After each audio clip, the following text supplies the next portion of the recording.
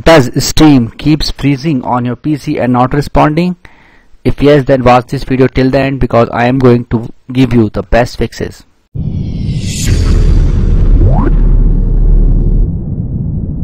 Sometimes it happens with Steam user and it is a common thing. I am going to give you some solution that you need to follow. First of all, you need to activate Steam client. You need to press Window R, type task mgr. In processes you can see this Steam. Just click on this and click on end task.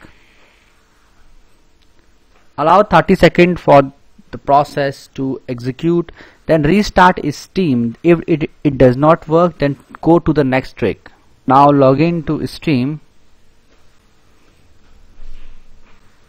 Sometimes it works, sometimes it does not work for me, so let's see now it's working or not. Sometimes it phases out, so let's open it and do some troubleshooting. After opening Steam, you need to click on this option, first option, Steam, and click on settings. After that, click here, this option, download, and herein you need to click this option, clear download cache. Click on OK. Now again go to the settings, click on web browser and click on delete web browser data. Click on OK. That's it. Now click on OK and click on restart Steam. This method is to update your device driver. When troubleshooting performance issues such as program freezing or crashing, you should check if your drivers, especially your graphic drivers, are outdated drivers can drastically reduce performance. So make sure to update your graphic drivers and now check whether it's working or not. Whether you are using NVIDIA or AMD or Intel, you need to update your graphic drivers. The next method is to go to Windows updates.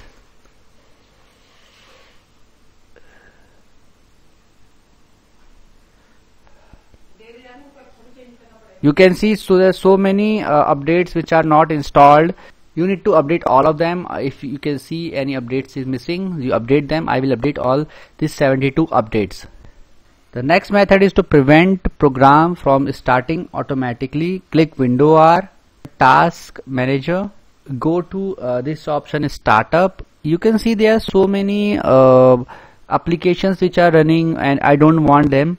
Like this one I don't want. You need to end task them and disable them one by one.